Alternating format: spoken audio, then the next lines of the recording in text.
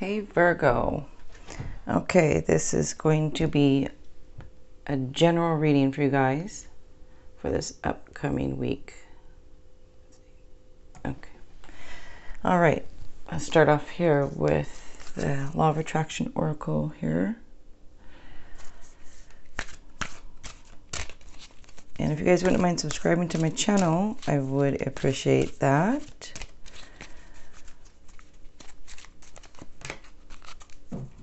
And at the end, if you like it, if you want to give it a like and a share, that'd be cool. Okay, shortages of time or money are perpetual. And I will read the back here. If you're feeling a shortage of time or money, your best effort would be to focus upon better feeling thoughts and do more things that make you feel good. Your time is a perpetual thing, and even though the clock is ticking the same for everyone, your alignment affects your perception as well as the results that you allow. As you observe the enormous differences in the effort that people apply and the results they achieve, you have to conclude that there is more to the equation of achieving than action alone. Okay. Let's go ahead and use this tarot today. And again, this is for Virgo for this upcoming week. General reading. See what we can get for you guys.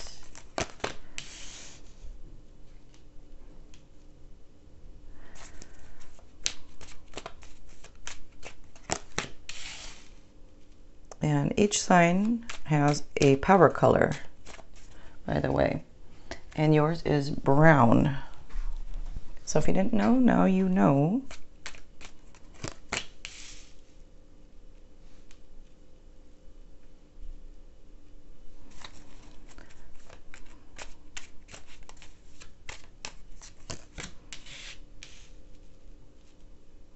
So far we have air signs, water signs,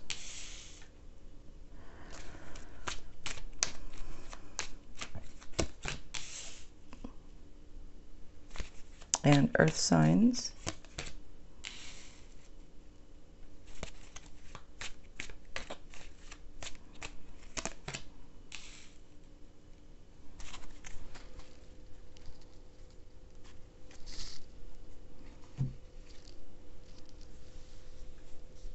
Okay, so you've, I said, looks like, is it all set? No, you have air, water, earth signs. Okay, but the signs that stand out the most here is Gemini and Leo.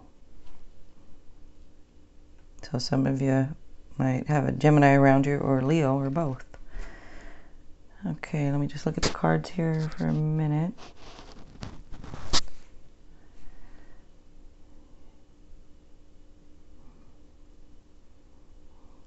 Okay.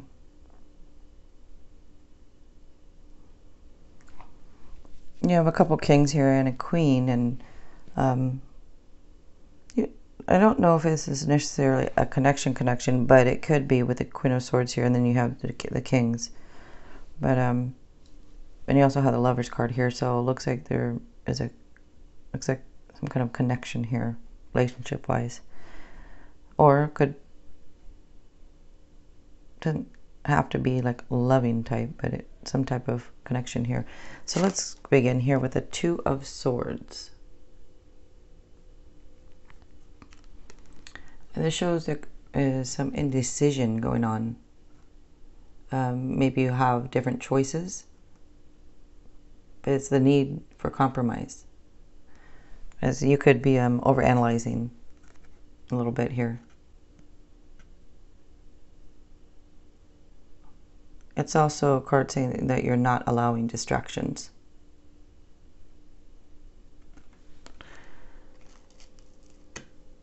Okay.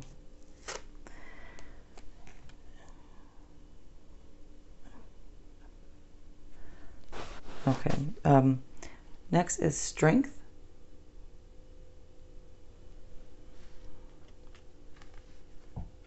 And this card shows to use the inner strength you have and be compassionate and have patience. Or that you do. If you don't, it's suggesting, you know, that you have compassion. But this can be about forgiveness also.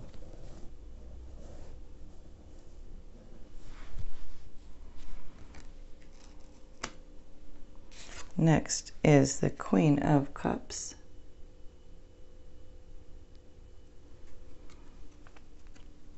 And the Queen of Cups here shows loving and compassionate and deep psychic insights. It says to trust your intuition here.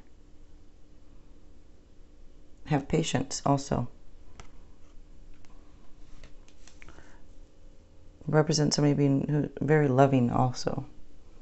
Like emotional intelligence. Having emotional intelligence.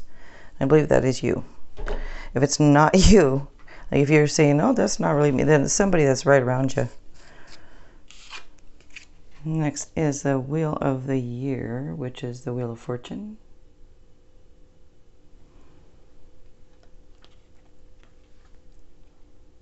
And this shows positive changes.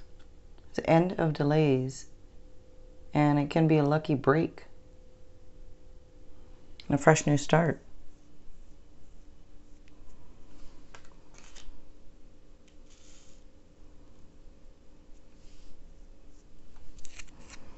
Okay.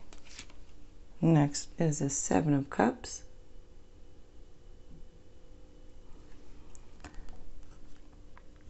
And this says to make a choice. Stop overanalyzing. There's opportunities. And with the Two of Swords over here also, it says stop overanalyzing and maybe have different choices. And this is telling you to make a choice. Maybe it's uncertainty about something here. That's why you're overanalyzing things. But yeah. It's also a card of addictions. So that's just on the side. It could be.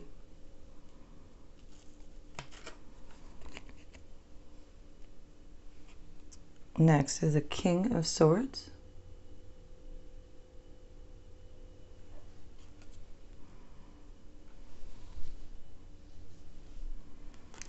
Okay, and with the King of Swords here,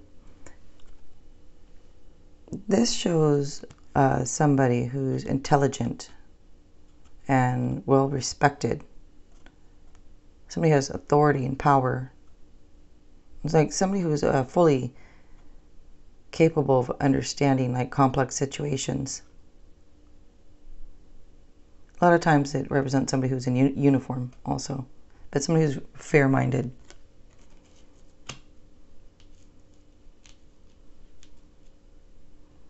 Next is the King of Pentacles.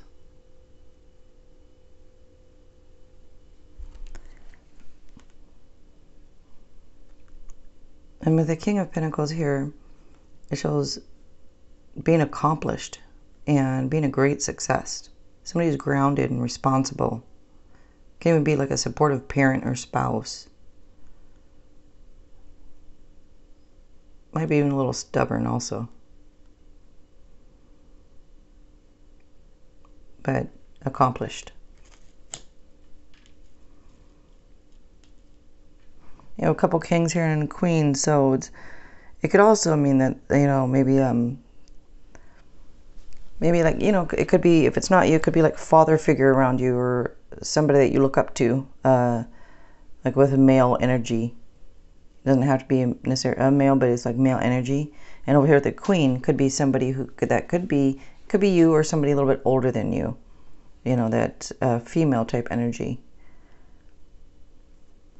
But either way, let's see. Next is the Lovers.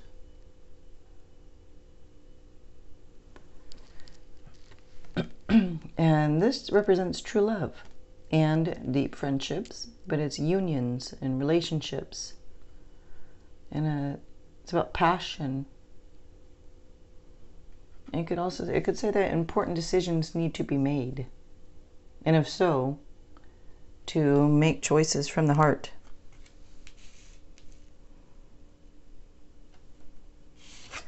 And next, karma, which is judgment on other cards. And it's reviewing past choices.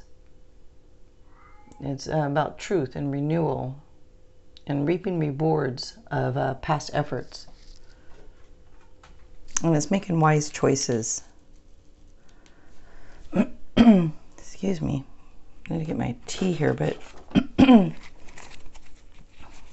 let me pull one more card here.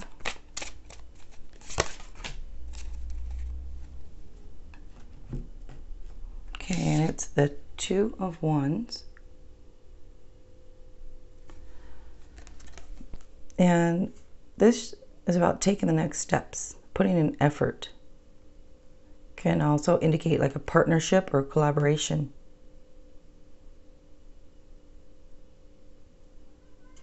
Okay. All right, you guys, again, if you don't mind subscribing to my channel, I would really appreciate that. And if you liked it, if you want to give it a like and a share, that'd be great. All right, thanks a lot.